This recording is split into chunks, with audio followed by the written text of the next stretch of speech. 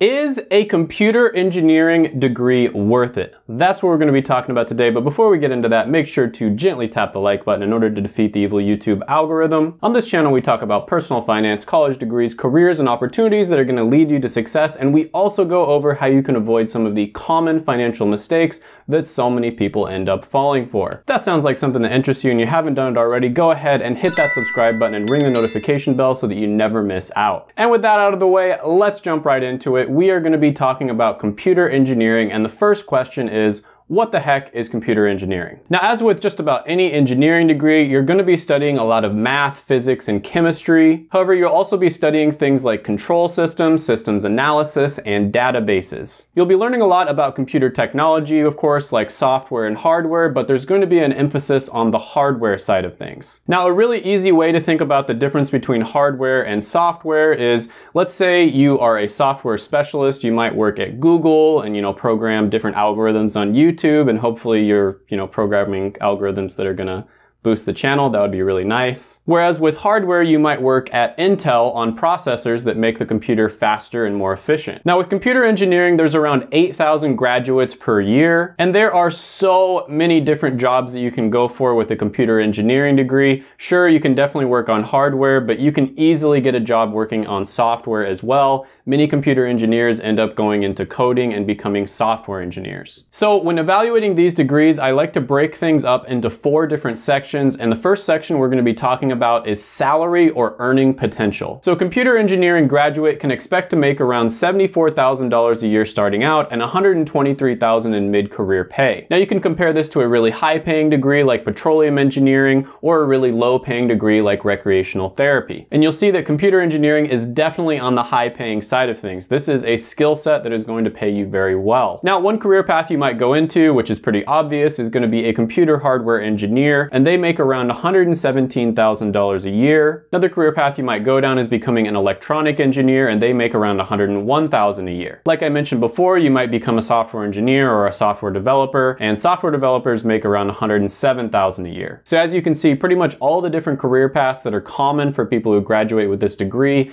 end up going into jobs where it's pretty easy to make it to the 6-figure level. Now, according to US Census, engineers on average throughout an entire lifetime make around $3.5 million, which is way higher than the average of $2.4 million for all different types of degrees. And this gets even better if you go into a computer or math related profession. They make around $3.7 million over a lifetime. So this one is obviously really well paying, and when you're talking about averages, a job that's established and the average person making a really good amount of money, engineers make good money and computer engineers make higher than average than, your normal type of engineer. So this is really good. I'm gonna go ahead and give this one an 11 out of 10 rating when it comes to salary or earning potential. Next, we're gonna be talking about satisfaction, and as always, I'm gonna go over job satisfaction as well as meaning. So first of all, when it comes to meaning, this is basically how much you think your career positively impacts the world. So you might have a career where you make tons of money, but you're miserable, or you might have a career where you're paid to play video games all day long and you really enjoy it, but you don't really think that it's positively impacting the world, and so it might have a low meaning score. Now, when it comes to computer engineering, using the same source, payscale, they have a 46% meaning score, meaning 46% of the people thought that their job significantly positively impacts the world. And this is pretty average when you compare it to a meaning score that's really high. Usually healthcare related degrees have very high meaning scores, and then one that's really low like plastics engineering technology. So relatively speaking, the meaning score isn't amazing. It doesn't really pop off the page, and I'd say it's even a little bit below average when you compare it to other engineering degrees. Now, when you look at payscale again, you see that computer hardware engineers have a job satisfaction score around 71%. You can compare this to a really high job satisfaction score like clergy at 90%, or a really low one like parking lot attendant at 41%. And you'll see that when it comes to job satisfaction, this one is going to be above average. And you tend to notice when you're looking at different degrees that demand has a lot to do with job satisfaction. So when you get a degree where there's a high amount of demand for the skills you learned that accompany that degree, you're gonna see that companies tend to treat you a lot better. They tend to pay you more, they give you more bonuses, there's all kinds of different perks that you have with these tech-related companies, for instance. And so I'm not surprised to see that the job satisfaction score is higher than average,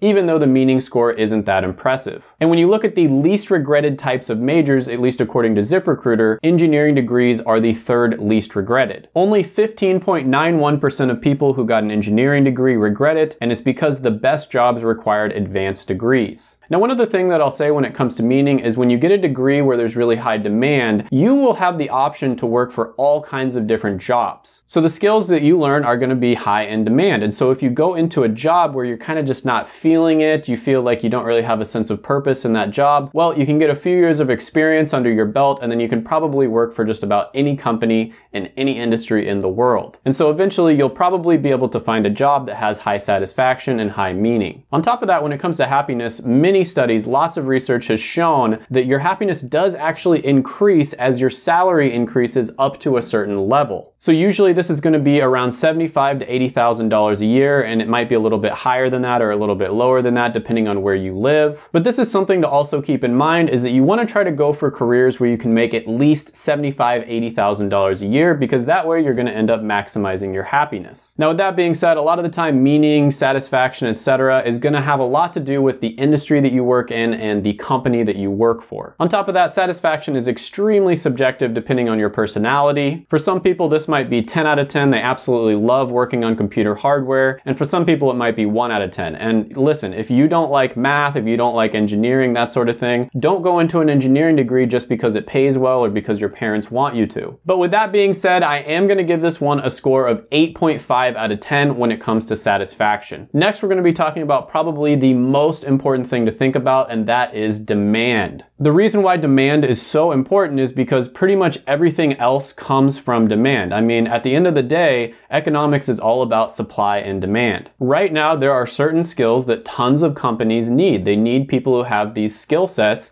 And so if you have those skills, which computer engineering is going to teach you a lot of these really valuable skills, then guess what's going to happen? They're probably going to pay you better. You're going to have a much better experience. You're going to have all these crazy perks. Like, you know, look at the people at Google, all the perks that they get. There's all these different restaurants they have on site. They get all these free lunches. They get lots of time off. They get extra pay in the form of stocks sometimes. You can take free classes on the side from some of the smartest people in the world. They get to hear free speeches as well. I mean, the list of perks and benefits that you get at some of these companies is absolutely ridiculous. A friend of mine just started working at a Fortune 50 company recently, and he went from a company that was struggling and it was in an industry that's not doing very well to a company that's doing extremely well right now. And the difference is like night and day. He was doing basically the same exact job at both companies, but the company that's, you know, a Fortune 50 company that's doing really well, and it's one of those types of businesses that treats their employees well. I mean, the benefits he gets are just insane. Whereas the company he was working at before, he would work super hard and he basically didn't get any rewards for it. So I think you guys get my point. Demand is probably the most important thing because it's going to increase the score of all the other factors. But with that being said, if you become a computer hardware engineer, there's around 71,000 jobs right now. It's only growing about 2%, which is slower than average, meaning over the next 10 years, there's going to be around 1,100 jobs that open up. If you become an electronics engineer, there's around 328,000 jobs, which is quite a bit. However, it's still only growing around 3%, which is pretty average,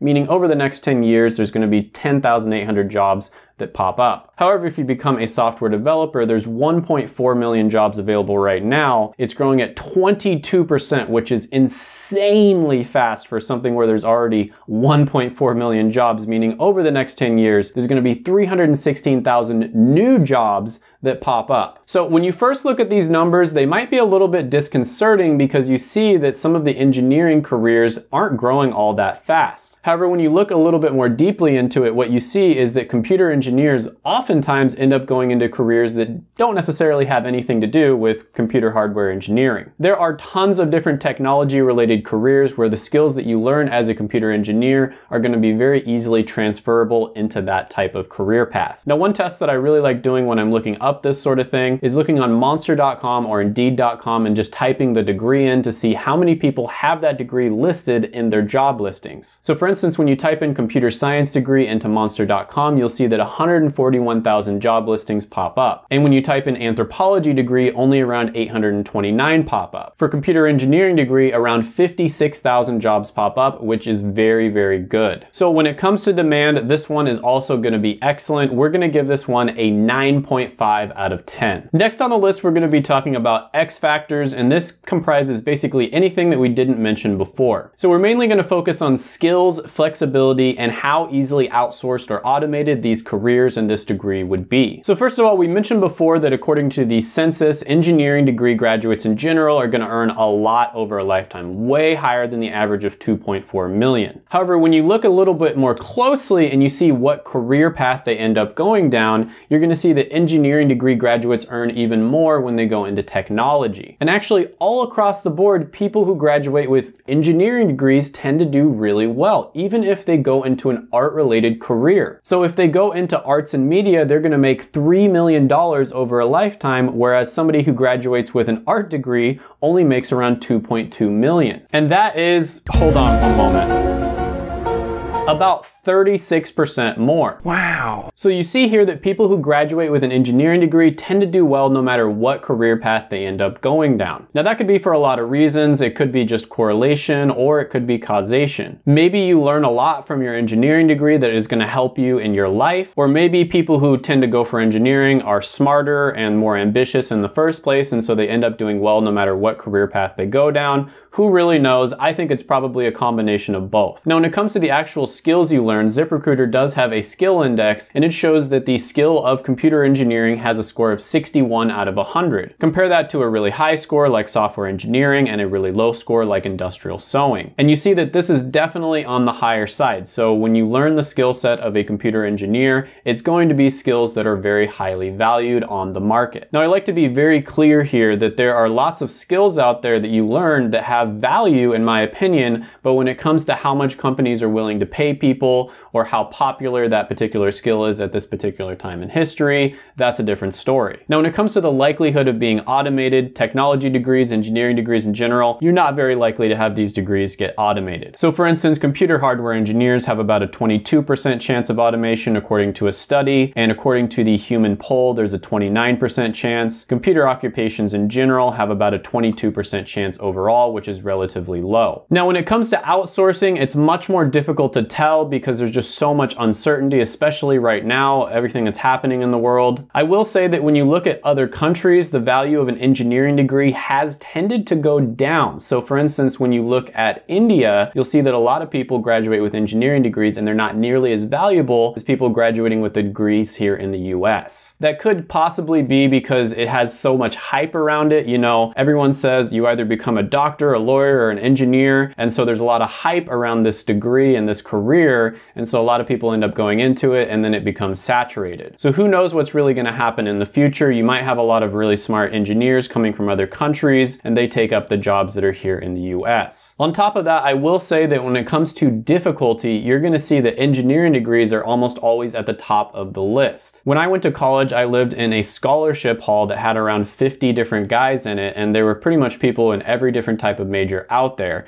And I can tell you that the people who had the hardest time were the ones who went into engineering related degrees. These guys would be studying pretty much all the time, and when you'd see them, they'd have like dark rings around their eyes. They never socialized or went to parties or anything like that. It's very difficult. So if you go into engineering, just realize it's going to be tough. However, a lot of the time it's going to pay off. When you look at the degrees that create the most millionaires, engineering comes in as number one. And the reason for this is more than just the salary you get paid. Sure, you have a lot of job options out there where you're going to get paid a very high salary. I think one of the biggest reasons for this is because engineering teaches you practical problem solving, and that can be really good if you decide to become an entrepreneur and start your own business. So a lot of people who get engineering degrees end up getting a job working a few years, and then once they've got some experience and they've built some skills, they go off on their own and they start their own business, and that's where you can make a lot of money. That's where it becomes very easy to become a millionaire. So with that being said, the score here is going to be 8 out of 10 when it comes to X factors. So some of the pros here, the salary is going to be excellent, and there's going to be a lot of different occupations that you can go into. You can make good money right off the bat, which is nice because a lot of people want to enjoy their youth. It's also very flexible career-wise. It's going to be a very well-respected degree, even if you decide to go into into a completely unrelated career. Some of the cons here are going to be that it's a ever-evolving field, so you're going to have to stay up to date with the latest technology, and technology is evolving really fast. Now, if you go into the technology industry, it's great, there's tons of opportunity, but it does have an issue with ageism. And that's basically where they like to hire really young people. So when people get to a certain age, they tend to kind of just like phase them out, which is very controversial. There's a lot of controversy over that. And so, you know, someone might work really hard for a company for 10 or 15 years, and then they end up getting phased out when they get to a little bit too old to learn some of the newest evolving technology. There are ways to counteract that, of course, and I've talked about that in other videos, but it's still an issue. There's also going to be quite a bit of workload related stress depending on the career path you go into. A lot of the time, the skills are highly sought after. There's a lot of demand for them, but that also means that there's not very many people who have those skills, and so you are going to be asked to do quite a bit. And on top of that, it's a very difficult degree to get. Just objectively speaking, engineering related degrees are tough. I'm just going to speak for myself, but I don't think I would have been ready at 18 years old to take on an engineering degree curriculum. I kind of wanted to enjoy my time in college, especially the first few years. I wanted to kind of go out, socialize, and enjoy the college experience. So overall, the score here is going to be 9.25 out of 10. This is an excellent degree, one of the best that you can possibly get. There's tons of demand out there for people who have these types of skills. Of course, this is extremely subjective. For one person, this might be a 1 out of 10, and for another person, this might be a 10 out of 10, but I try to be as fair as possible when I'm evaluating these different types of degrees. And this one really does stand out. There's just a lot of flexibility. There's a lot of different career paths that you can go down. The skills that you learn are highly sought after. But with that being said, if you don't want to wait for the video to come out for the particular degree that you're looking at, check out my college degree ranker down in the description below. It's going to be behind my Patreon paywall. You will have to pay for it, but if you don't want to pay for it, you can always just wait for me to get to the degree that you're trying to evaluate. I've been working super hard on this right now. As of recording this video, it is version 1.1. I'm hoping to update it pretty soon. I'm kind of a little bit delayed on updating it just because of the fact that we have all this stuff happening in the world, and that's probably affecting the job demand right now. And so I don't really know what's going to happen. I mean, if I take all the time to update it and then a week from now something happens, all that information that I gave you is pretty much worthless. But I am working on making it even better in the future. It's still version 1.1, but I'm pretty proud of what I've done at this point, and I can confidently say it's probably the best resource out there. That being said, if you haven't done it already, go ahead and gently tap the like button, hit the subscribe button, ring the notification bell, comment down below any thoughts, comments, criticisms.